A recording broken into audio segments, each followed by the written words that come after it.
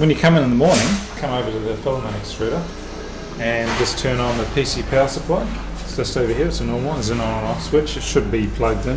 Back to the little screen here, hit the button and then scroll down to preheat. So the first thing you're going to do is preheat the extruder, which is this thing here. This will get really hot, so don't ever touch that. So once you hit preheat, you'll see this temperature on the left here start to climb up to 185, and then it'll make a loud beeping noise. You'll hear it from our area. So you have to come back here and push the button and then wait for it to stabilize, because the first beep means it hit 185, and then you come here, push the button, and then what the software does, it stabilizes the temperature. So once it's done that, it usually takes about 15 minutes to get it nice and stable.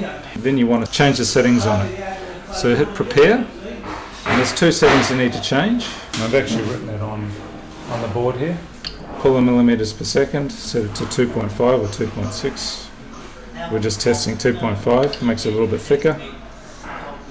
And wind to RPM. It starts at 35, so change that down to 27. So once that's done, go back to main, and then you can test the auger. Now you've got to be careful, you don't ever want to start the motors while this is still jammed up, because what happens is this is full of solid plastic before this gets really hot, and this drill bit that runs through here won't turn. And if you try and start the motor when this is jammed, you'll strip all the gears off the gearbox, so just be careful of that.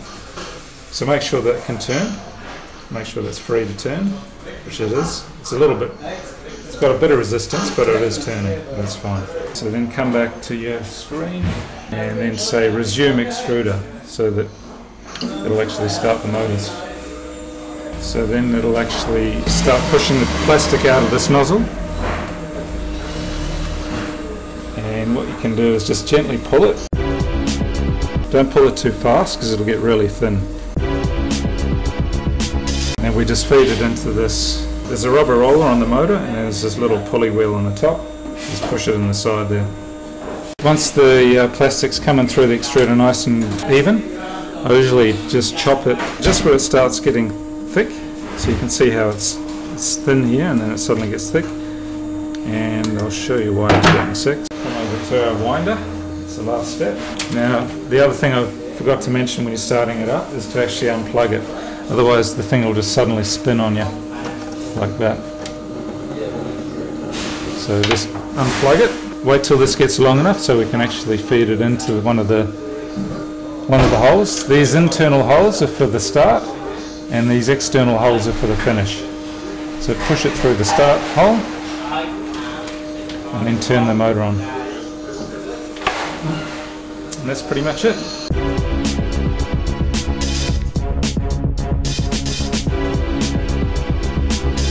One last thing, or actually I should have mentioned it at the beginning. So in here you can see the pellets, and we've got to keep feeding that every hour or so. We've got like a can of pellets here. So what we do is just pour it in the top, and keep it topped up. You really don't want it going much below this sort of level. So I check it usually once an hour. Just top it up, and we're all done.